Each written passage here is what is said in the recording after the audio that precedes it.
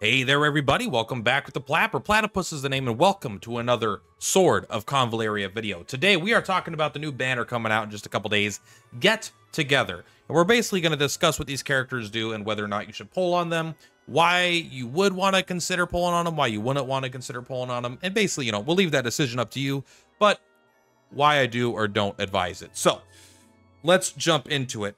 First of all, this is not going to be like a super in-depth character build guide for each of these, with like team comps and equipment and skill trees. We're just going to be looking at the general theme of these units to kind of decide if that's what you want. So we are going to be going in-game. We don't have a perfect picture because I don't currently have these units. However, we do get to see basically an example of what they could look like. So let's take a look here. So first, I'm actually going to look at Garcia. So, Garcia, let's take a look at her initially. What is she and what does she do? Who is this waifu and what does she do? She basically is a scaling threat. So, she has kind of this gimmick where she has a Beyblade. And I say that like as a joke, but really it is a Beyblade. It's like the shield and it spins and she throws it. And it's every turn. At the start of every turn, she gains a spin. Basically, it speeds up. It gets faster and faster. Then when it gets a 6 stacks, it doesn't do anything when it gets a 6 stacks necessarily at 1-star level. As you get her as a higher level, you'll get different effects at 3, 6, and 9. But basically, as these goes up, you're just going to be doing more damage, right? 3 stacks increases your crit. 6 stacks increases your crit damage. 9 stacks eventually ignores target's block and 40% of their defense. And at the start of battle, you gain 2 stacks instead of 1 stack. So she goes crazy at 5 stars, but basically she's going to get stronger over the course of a fight. So this is like one of her signature abilities, one of the main ones here. Single target attack deals 120% damage, and if you kill someone with it, you get an extra stack. So you start accelerating it faster. And when you have 6 stacks, you deal 45% more damage when you attack. A pretty cool thing. So other than that, what does she get? She basically gets bonus damage when things are dying, which is kind of cool. She keeps wanting to build these stacks up, and then when she has the stacks, she kind of just has like a lot of interesting passive. She's basically, I mean, it says hidden executioner, her thing is executioner. That is what she does. She is there to finish off targets. If there's no ally within one tile, of the target before attacking, she inflicts isolate, which means she is no longer, you can't get aura effects, right? And they can't dodge. She actually has some pretty cool ranged attacks as well. You don't get to see them all here, but she has like the ability to throw this blade in a big AoE. But here is a instant, selects one enemy within a cross-shaped range around her and drags them to her side, dealing 70% of damage, and she recovers her own energy when defeating any target. So you could use this to kill something, which any target means you could actually use this to pull. You wouldn't want to do it to pull an explosive barrel, but hypothetically you could if you really wanted to do something crazy. But this is an instant speed, deals damage.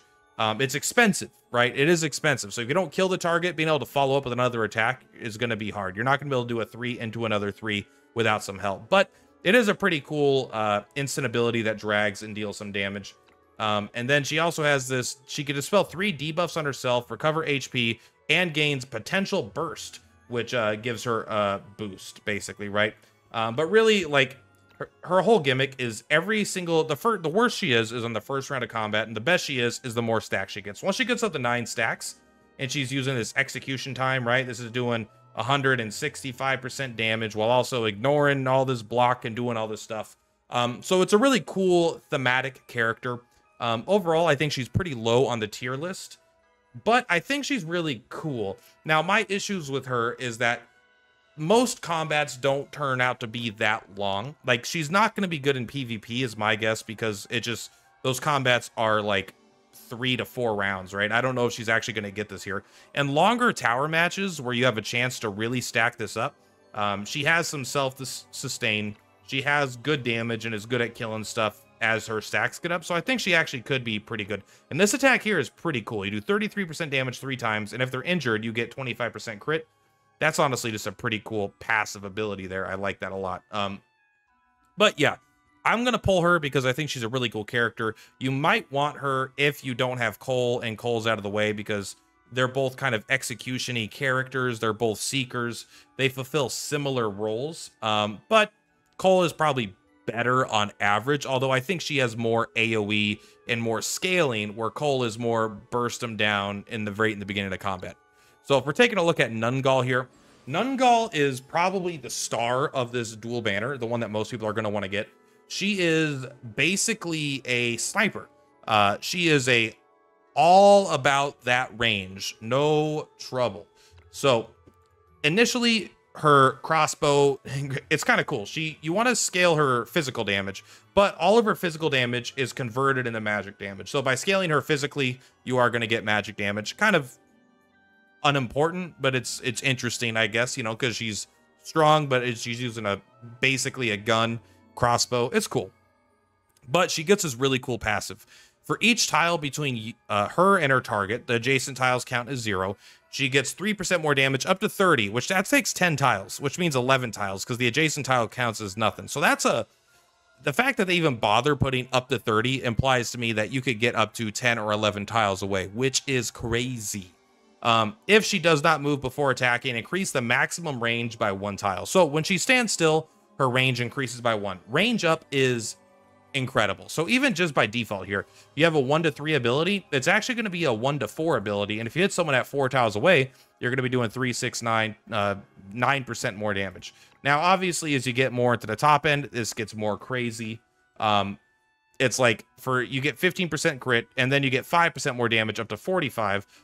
20, 25, 30, 35, 45. That's 8 tiles. That's actually easier to get maxed out.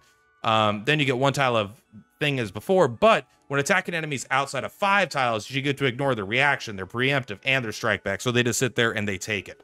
But let's take a look at some of the abilities here that are going to be pretty good. Actually, her initial ability here is not that good. This is a pretty generic ability. I would not call this essential. It doesn't really build into her kit. It's just a pretty decent ability, but it's like one you're not going to have on her late game. So really cool marking bullet. This is probably at a higher level. You get the upgraded basic attack. 85% damage, not good, but it does inflict move, -1. And again, this basically, if you don't move, has a range of 4. And the Hangman's Mark gets added to a target. So she's going to fit really well as like a commander, as the top end of the Hangman's team, because she could just apply it from very far away and then other enemies can execute it. But she also has a way to exploit the Hangman's Mark as well, as we're going to see here. This ability, I think, might be one of the craziest abilities in the game, though. Instant. She gets to switch between sniping stance, and her skill switches to moving stance. Sniping stance makes it so you can't move, but you get the maximum range of your ranged abilities increased by 2 tiles, and it increases your attack and crit by 15%. That means if you don't move and use sniping stance, you have 3 more range. On an ability like this, which we'll get to in a second, it means you have a range of 8. Between 3 and 8. You can't, she's just gonna snipe from across the fucking map, bro. I love this type of character. I absolutely love a character that is just able to, you can't run away. You can't run away. Good luck. She's just gonna, if like you ever try to push up on her, she's just gonna snipe you in the head. I love this ability. And then when you switch to moving stance again, I don't know if there's a cooldown between them or if you could switch back maybe after a turn or something. She gains a bunch of speed, so she gets to actually move again, and her turn will come up faster, which is pretty cool. So outside of that, though, what are her actual attacks here? Really quick, sense of purpose, another passive here. When attacking enemies who have the Hangman's Mark, which she could do with an attack, but other characters could do like passively at the end of their turn and other things like that. You get a 30% crit and 30% crit damage, and when you land a crit, you recover an energy. I don't know why it's energy, NRG, energy. I bet it is just energy, but they did NRG instead. I don't know. Very good. So additionally, you recover it when you land a crit, which you're going to land a crit and you're going to do damage. Really good. Now, this ability is fucking awesome. It's even more awesome when we read the next ability. But single target attack, prepares for 1 turn, and then deals 160 damage to the enemy. Starting off, preparing for a turn kind of sucks. 160% damage isn't insane, but again, remember, this essentially has 3 to 8 range, so super far. And I don't know if you target an enemy and then they move, if you could hit them, if they run out of range. I don't actually know how it works mechanically, but that's something I'll figure out as I'm getting this character for sure. But it does ignore block, which is kind of cool. When attacking enemies with the Hanged Man's Mark, you increase crit by 60%, and then it clears it. So this gives her 60% crit. This gives her 30% crit. and then 30% crit damage, and her passive can give her 15% crit. I mean, that's over 100% crit right there. So this is actually going to be doing quite a bit more damage than it looks like, especially because you're attacking them from really far away. You're getting guaranteed crits. You're doing extra crit damage. Incredibly good ability. But that one turn where you have to sit there kind of sucks. But quick reload, instant speed, recovers 3 energy, and reduces skill cooldowns by a turn, which is already pretty good. I like that. But then for 3 turns, Deadly Aim does not need to prepare for the turn. That means you could use quick reload, even if you haven't used this yet, you have or you haven't. Ideally, you don't want to use it when you have 3 energy, because you want to have 2 energy and go up to 5. But basically, you could use Deadly Aim, boom, and then you could use like quick reload, Deadly Aim again, or you quick reload, then you could use Deadly Aim, boom, instantly. Next turn you can't, but on the 3rd turn you could use Deadly Aim again, and basically just blast the shit out of things. So huge range, high damage, very, very cool character. I think she's going to be like an all-star. Now, I do think Garcia is good, but I think she's just from reading her ability, she seems kind of mid, but a cool character, one that I'm actually excited to really try. Nungal is a character you're probably going to want if you just really need some super good range. Like, if you don't really like Ballista like wishes he was this. She just does way more damage, although Ballista's probably way tankier. But the range on this character is insane. Like, I think this outranges everything in the game. So absolutely worth pulling if you're kind of lacking on archers in general. And the fact that she does magic damage does make her a bit niche in the archer category. Because a lot of mages are really strong, but they don't have very good range. This lets you hit with magic damage really far away through deep into enemy lines, which is just kind of badass. So this is coming out in just a few days. Should you pull on it? Should you not pull on it? I mean, I'm going to pull on it. Overall, this is probably not the absolute best bannel to pull on.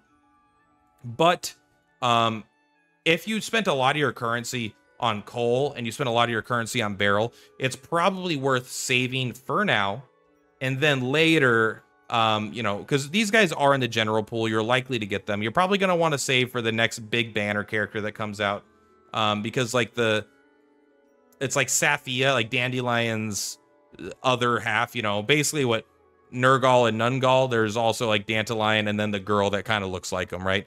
And she's apparently freaking busted, and she'll be coming out sooner rather than later. So you might want to save for that stuff. So I probably wouldn't pull on this for most people. However, if you have your pity is almost up and you want to take a roll on getting Nungal, I think she is going to be crazy good on a lot of accounts.